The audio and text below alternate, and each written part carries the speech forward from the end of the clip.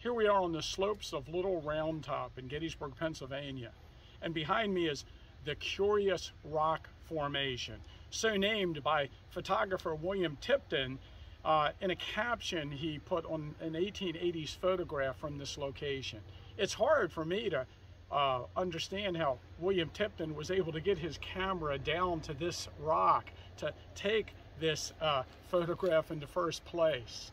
But this formation stands today much like it did at the time of the battle. According to the Pennsylvania Geological Survey, the igneous rocks of Gettysburg are 202.4 million years ago. So they've been here for quite a long time.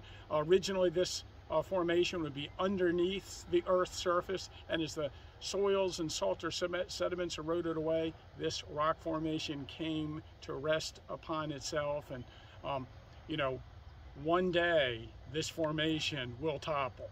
But it's been here for quite a long time, and we hope to see it here for many more years.